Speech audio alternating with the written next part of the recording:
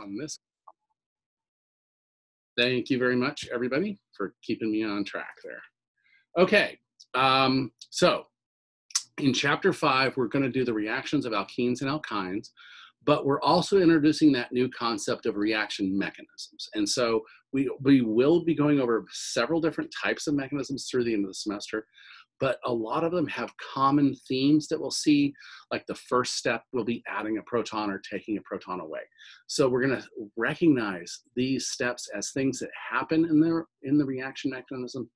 A lot of the reactions we do, even with other functional groups, will look very similar to this. So having an understanding of these reaction mechanisms and kind of what they're doing is kind of important for helping us be able to figure something out. For example, let's say I throw a couple reagents at you and you're like, I have never seen either of those reagents and I don't know, what they are. But okay, let's see, from my reaction mechanisms, oh, we have an acid catalyst. I probably have to use that. Ooh, this might make a leaving group. Ooh, this might do something else. So just knowing these reaction mechanisms allows us to, extrapolate what we're learning to new compounds that we've never seen before. So that's why this is really kind of one of those fundamental goals and my number one goal for chapter 5. Okay, so in our book, in our slides, it's reaction mechanism is just basically a step-by-step description of how the reaction occurs. Okay, so that's when the bonds are forming or breaking. Those will take place in a certain place. The order in which bonds make or break and their relative rates. Now that's important because if they don't go in a certain order, you might actually get a different product than if you did. So order is important, and knowing which is the slow step. Okay, the slow step is the one that controls the whole reaction. The fast steps just kind of cascade down after you've done that slow step, so that's important. Sometimes solvent plays a key role. Remember when we were deprotonating alkynes, we actually can't do them in certain solvents because of the basicity or the acidity of the solvent. So solvent does play a role. And sometimes we have to have a catalyst. The two most common we have are acid catalyst or base catalyst. So you have to protonate something or deprotonate something to even start the reaction. But then the next thing we also have are metal catalysts, okay? And then what we also need to think about in our reaction mechanism is energy in, energy out. Some reactions occur spontaneously at room temperature. That means there's a very low activation energy. Some things need a lot of heat and a lot of pressure, okay? So even though these little things spell out the word bore, these are not boring. These are important because it helps us to apply this to any other compound, okay? Excuse me. Okay, so the first thing we want to talk about is our energy diagram. And our energy diagram is just basically a graphical representation of what we're doing. And if we look at our y-axis here, this is our energy, and this is typically what we call potential energy, okay? So basically, the chemicals that we have here, those bonds, have a certain amount of energy stored in them, okay? Now, to get that energy out, we have to add energy to the system, and that's this activation energy, to get the chemicals to get to where they are close enough together and in the right configuration to get them to start breaking a bond and start making a bond, okay? So we have the chemicals at room temperature when they're standing alone by themselves, that's their potential energy. As we heat the reaction or add them together, we can get to this transition state. Now that's the first thing we have to talk about because it's this imaginary, momentary place in time where one bond is partially forming and one bond is partially breaking. So you really can't trap it there. You almost can't see it by most spectroscopic techniques. There are some that are super fast, femtosecond experiments that you can see these, but most of the time we call it this transition state. You never actually isolate it. You can't see it, okay? Now, after it reaches this transition state, if the energy continues to form that new bond, you come down this side. What if you start to form it and it goes back to the starting materials? Well, that's fine. It just goes back to what it was before, and it can react next time.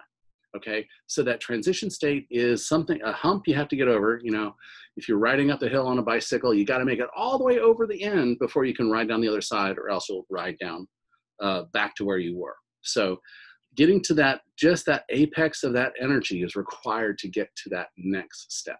Okay, so now the next thing we want to talk about is, after we've cascaded down to our products here, we have two things that can happen. Okay, we have what we call the heat of reaction, and basically this is just the change in the potential energy between the starting materials and the products. So if the starting materials have this much energy and our products have a lower amount of stored potential energy, that means that reaction gave off heat, or is exothermic. It gave off heat. Okay, what that means is that the energy stored in these bonds is now released, because the energy in the bonds down here, it doesn't need that energy, so it has to get rid of that energy, and it does this using heat, and so it emits heat. Okay, if we added enough energy to get to this transition state, but the products actually ended up being higher in potential energy than our starting materials, then we have actually absorbed heat, and we call this endothermic. Okay, so that endothermic process is where it's all we're looking at is the change in the potential energy of the starting materials and the products. Okay, it doesn't make the reaction happen faster, it doesn't make that reaction happen slower. It's independent. The thing that makes it run faster or slower is the activation energy. If this barrier is small, we tend to have a faster reaction because it's easier to get to the transition state. If that activation energy is really big, then we tend to go slowly, because it takes a lot more time to find enough molecules that actually have enough energy and the right configuration to meet that transition state and cascade down to the product side. Okay, so that's what the energy diagram is telling us. Okay, so there's also another thing to look about in an energy diagram is the number of humps you have. Okay, so excuse me. So if there are more than one hump, that means you have more than one transition state. Okay, and you have more than one activation energy. Okay, so let's say we started with our starting materials down here again, and we have this really high activation energy, meaning we had to pump in a lot of heat to get it to go. It finally makes it to transition state, and then it cascades down. But the product we have made so far is still reactive and still can react with something in the solution. Okay, if there was nothing, if it was not reactive or was not going to react with something else in the solution, that reaction would be done.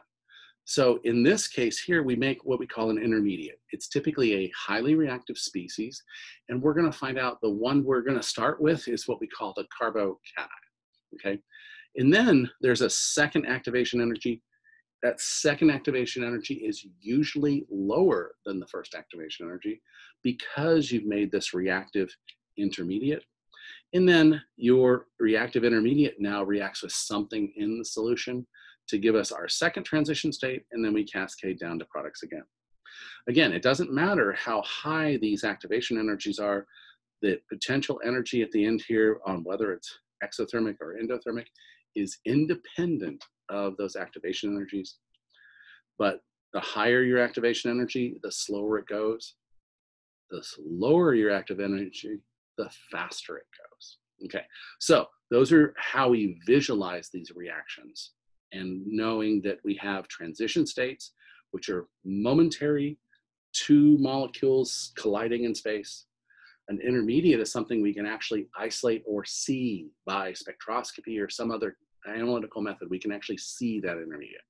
We can't always trap it and isolate it, but we typically can see it by some form or another. And then again, we go through our next transition state. Okay, so the definitions we need to make sure we know are transition state, this imaginary forming and breaking of bonds all at one time. Okay, the second thing we need to know is activation energy. If it's big, it's slow. If it's small, it's fast.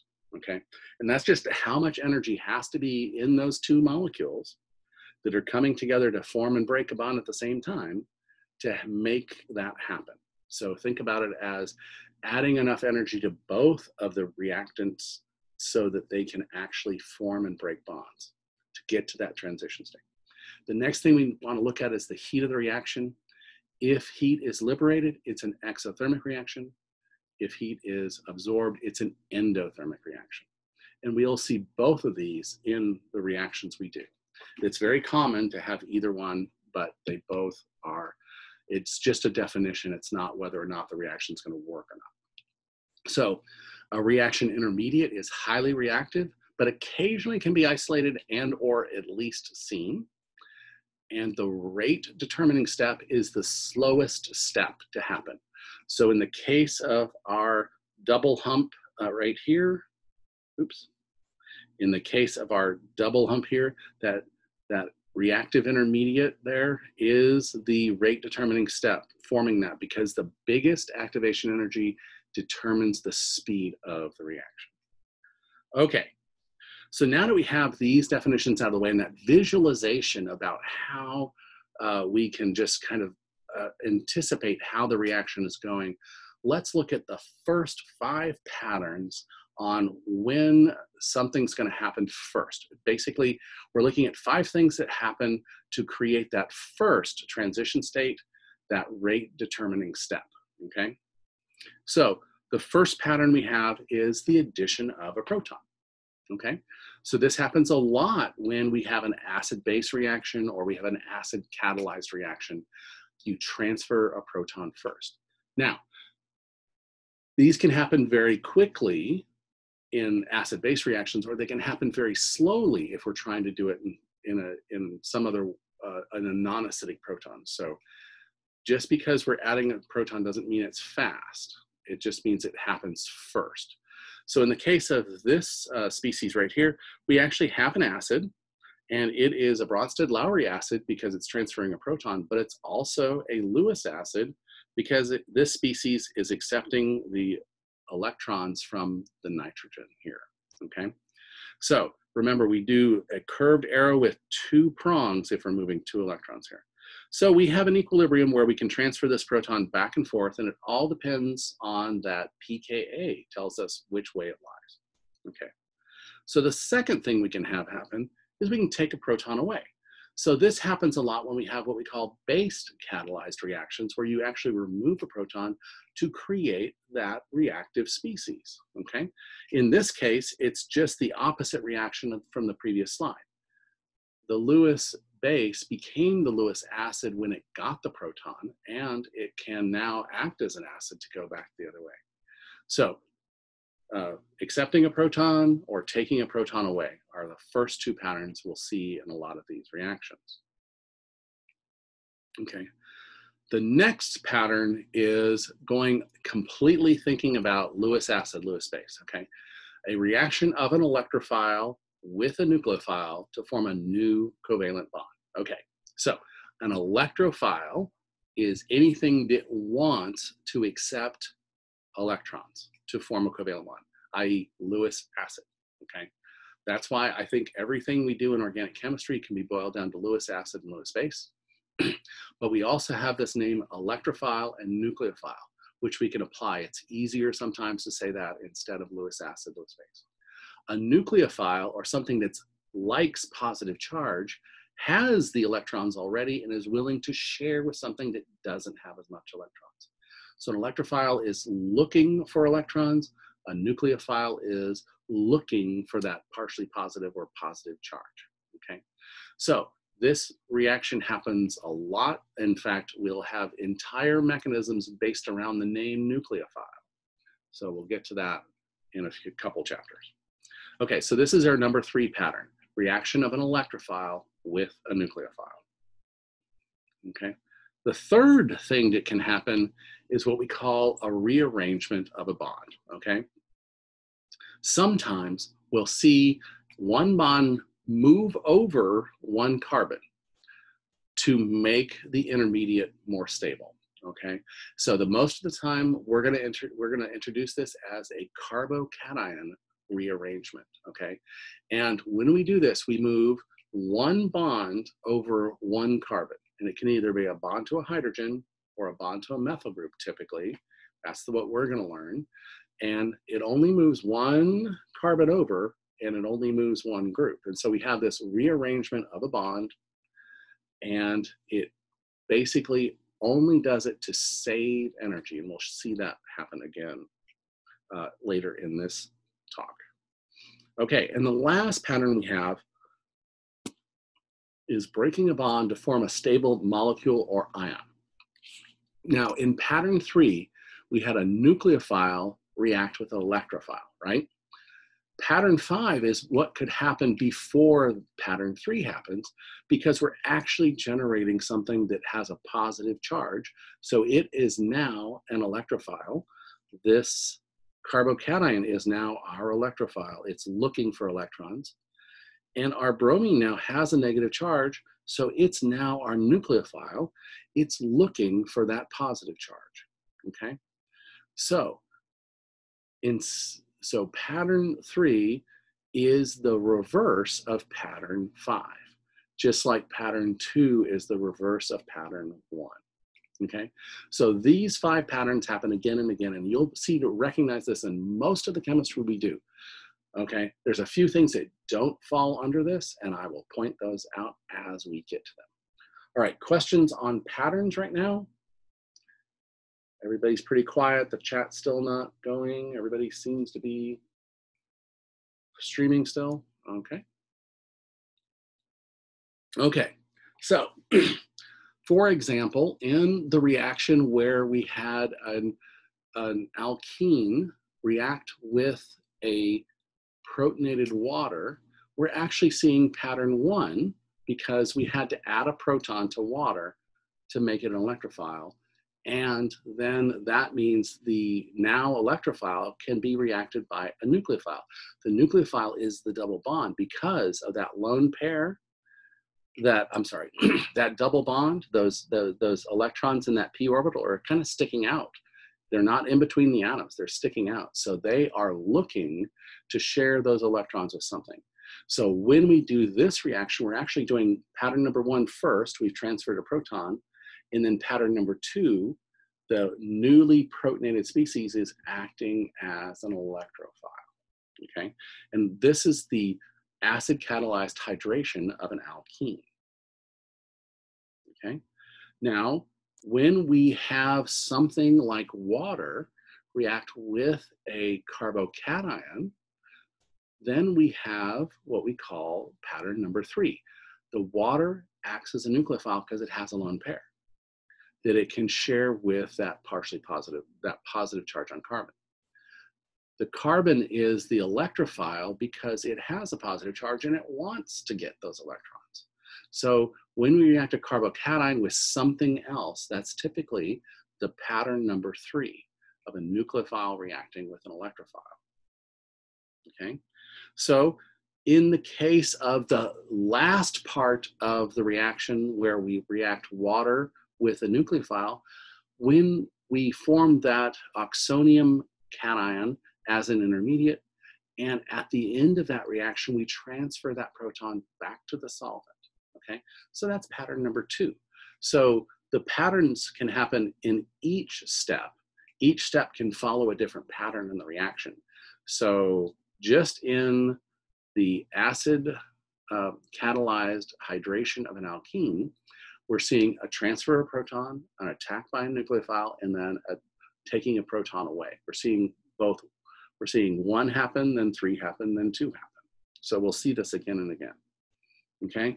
Now, when we added bromine to an alkene, we actually have, that's pattern 3, because the double bond on the carbons here, remember that pi bond has electrons above and below that plane.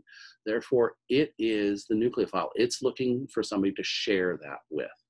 Now, typically, we wouldn't think of bromine as an electrophile, but because the double bond's acting as the nucleophile, and when it does break the bond, between here, it's giving these electrons here, giving a partially positive charge, which then reacts with the carbon, giving us a positive charge here.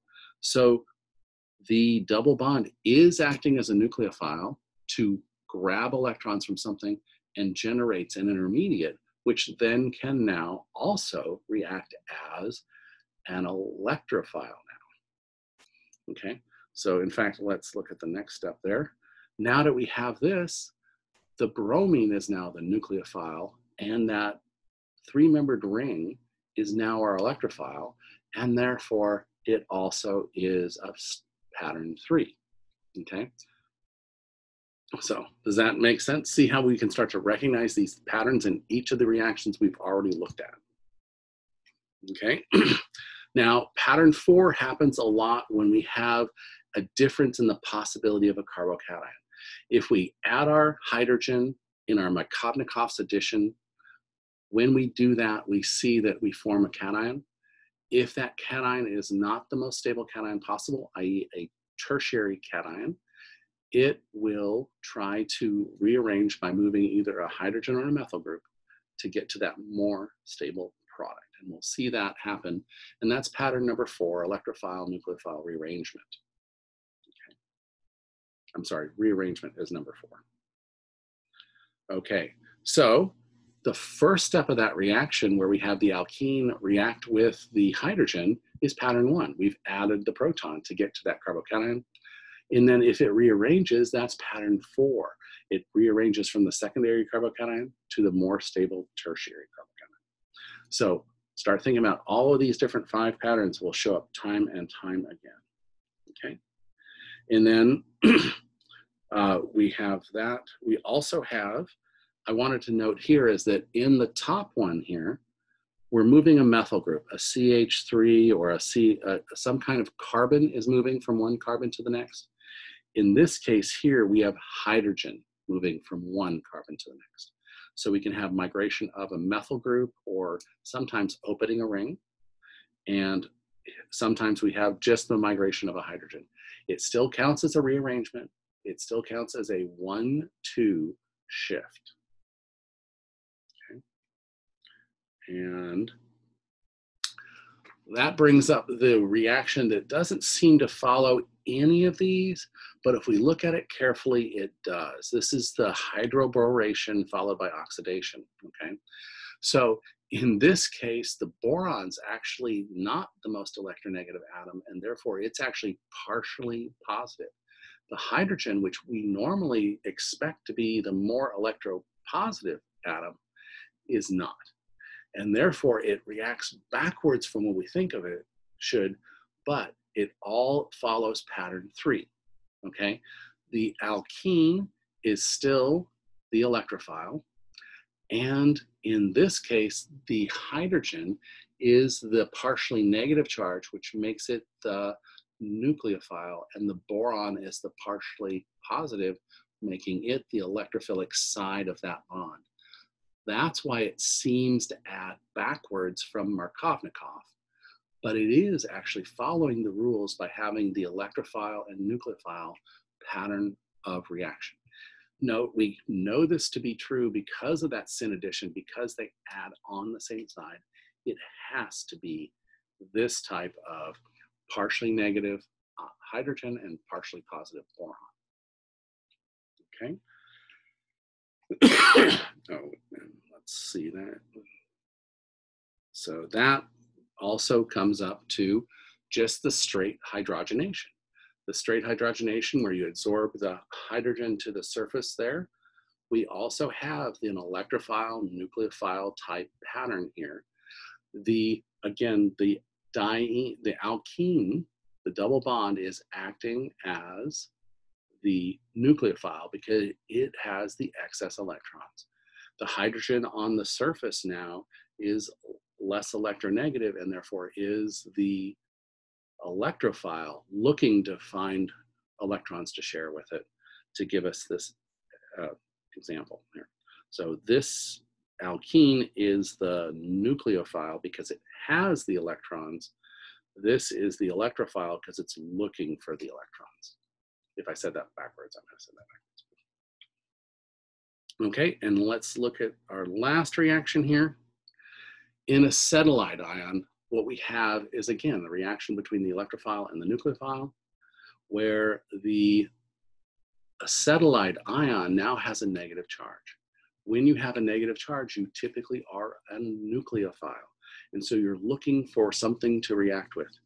In the case of this species here, we actually have a polarized bond. We have a carbon and a chlorine. The chlorine is more electronegative. If the chlorine is more electronegative, that's going to polarize that bond. So you don't have to have a full positive charge to get electrophile-nucleophile reaction. You just have to have a partial charge or an excess of electrons. So in this case here, we have excess of electrons, meaning it wants to look for a positive charge. Here you have a polarized bond, so you have a partially positive side.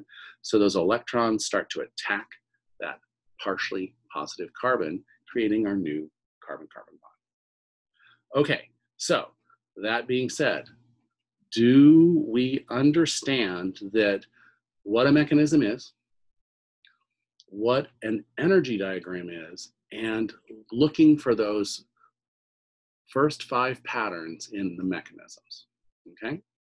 That's what I want to get out of right now. Go ahead and unmute and chime in if you have questions. Okay. So what we'll see here is when I go on to the next step, which is, oh, where's my goals? I've got a lot of slides here.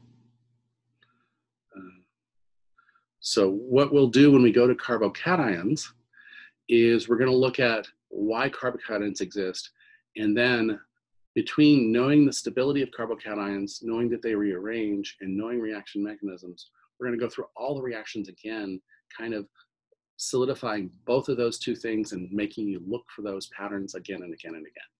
Okay? Okay. We are at 12:40, so this is our first bio break. Anybody have any questions before we go ahead and let's just take 10 minutes, come back, and we will finish the last 2 goals for this one, okay? Any issues with that? No, good. All right, I will see you back here at 12:50, 10 minutes. We'll take on the last 2 goals, okay? I'm gonna stop share, and I'm going to end so it'll stop recording.